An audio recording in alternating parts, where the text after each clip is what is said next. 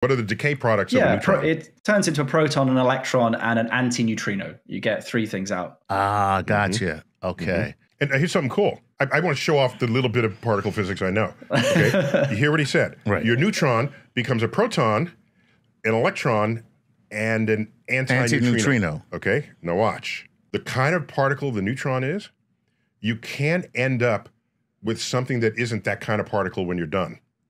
Okay, there are these conservation laws. It's okay for the neutron to become a proton, but wait a minute, the proton has a +1 charge. Right, so now you got to Someone's got to cancel that out. Cancel that out. So we cancel that with a what? Wait, the proton has a the proton. So it's a proton +1. Who's got a -1? That's electron. Electron. Boom. He said electron. And he said electron. So those cancel. We're good. Right. However, we now have an electron. That's a kind of particle that we didn't start with. We got to undo the fact that we now have an electron. Oh, because you got to need the conservation. You got to conserve it. So now, how do you get rid of the fact that you now have an electron? And the electron is paired up with these neutrinos. And what do you say?